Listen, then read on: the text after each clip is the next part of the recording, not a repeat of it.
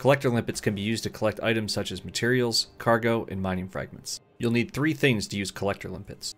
A collector limpet controller, which is an optional ship module. Limpets are items, not ammo, so you'll need a cargo rack to store them. And of course you'll need some limpets. Limpets can be purchased by going to the Advanced Maintenance menu and selecting Restock. Limpets are generic and can be used with any type of controller.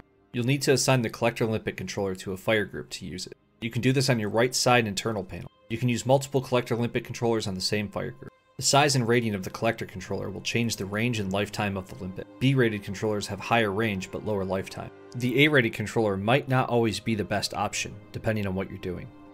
You'll need to lower your cargo scoop so the limpets can deliver the item to your ship. You'll see an error if your cargo scoop is closed and blocking the limpet. The limpet will follow you with the item until you lower your scoop or the limpet expires. There are 2 ways to use collector limpets. The first way is to target an item and fire the collector limpet controller. The limpet will collect the item, bring it back, and then stop existing. Trust me, they're fine with it. The other way is to fire the collector limpet controller with nothing selected. The limpet will collect everything in range until they expire. More on that later.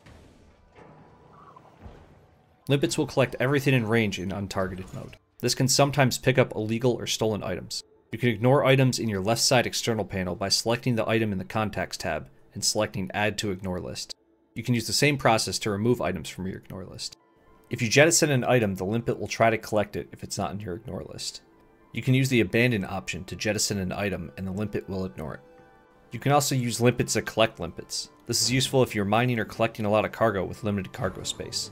Jettison the limpet and ignore it, collect the other items, and then remove the limpet from your ignore list after a few of them expire. There are a few ways a limpet can expire. Ideally, the limpet will survive the lifetime listed on the controller. A limpet can also expire by flying out of its range. Going back in range of the limpet will not bring it back. Limpets do not travel at the same speed of your ship. Keeping your cargo scoop lowered will reduce your speed, but you can still outrun them depending on the speed of your ship. The most common way a limpet will expire is by running into objects or taking damage. Limpets aren't very smart when it comes to finding your ship, so positioning is important. Try to give the limpet a clear path to your cargo scoop if you can. And that's the basics of collector limpets. Hope this helps. Have fun and fly safe.